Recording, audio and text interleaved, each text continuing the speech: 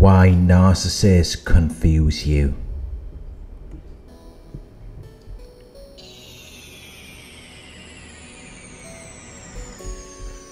When the narcissist leaves you, you may end up feeling sad because you don't remember them as someone who abused you,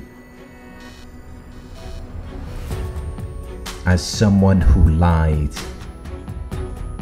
and cheated on you,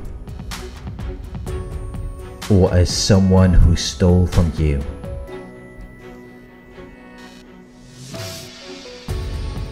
You remember the false character. You remember the illusion because you're in a trance.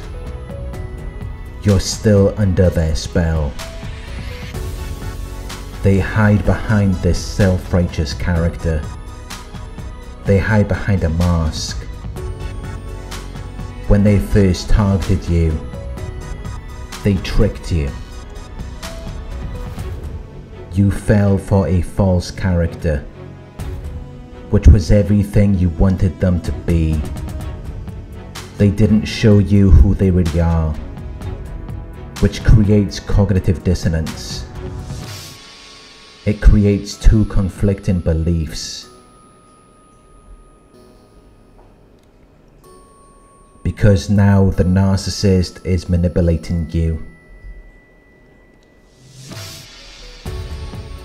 They're insulting you. They're putting you down. And it makes you wonder which one is the real them. So you end up turning against yourself. Because you don't know what to believe.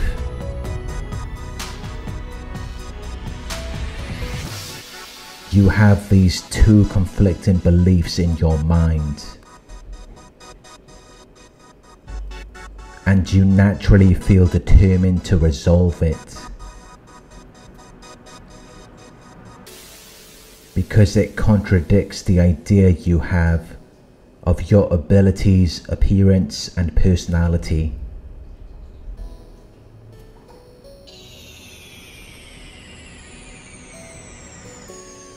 You may have felt strong and intelligent until you met the narcissist, but now you feel weak and stupid. It makes you question who you are. It makes you question what you're doing with the narcissist. You desire to be happy and comfortable. You desire to be at peace with yourself.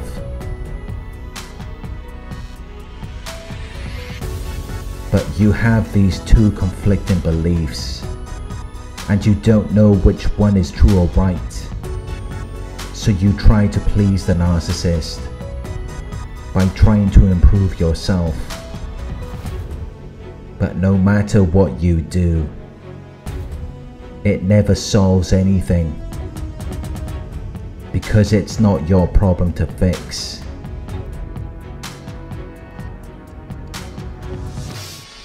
You're trying to maintain the impression that you originally had of the narcissist, but the narcissist inevitably ends up devaluing you and discarding you, just as they do with anyone else.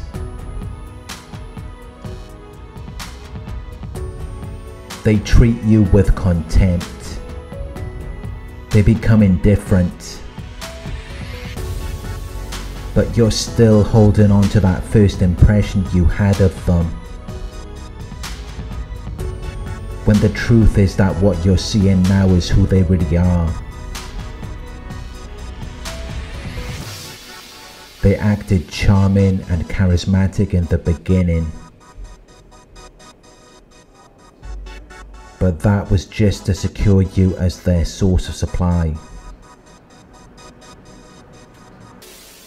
Now you see how they really feel about you.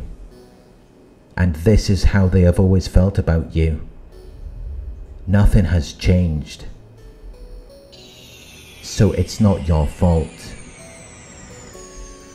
They're self-absorbed and they lack empathy.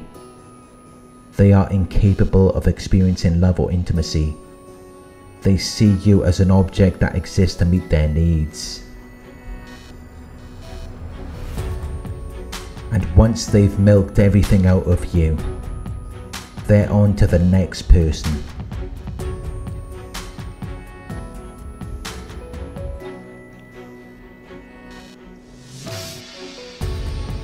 There was no love. There was no connection. They just fueled your imagination. They made you feel very interested in it and excited about it. But it was just something that was created by your mind. Because it wasn't occurring in reality. It was an illusion. And it's something that you cannot control. Nothing you do is going to make it better. You have to take the red pill. You have to escape the matrix.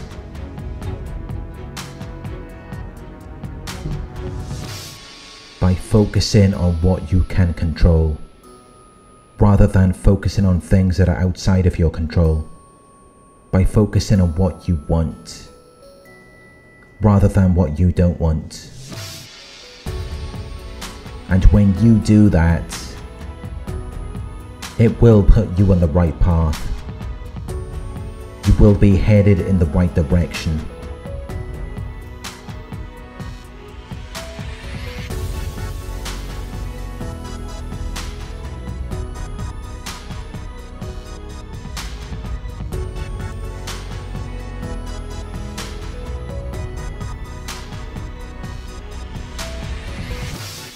Thank you for watching. I hope this video resonated with you.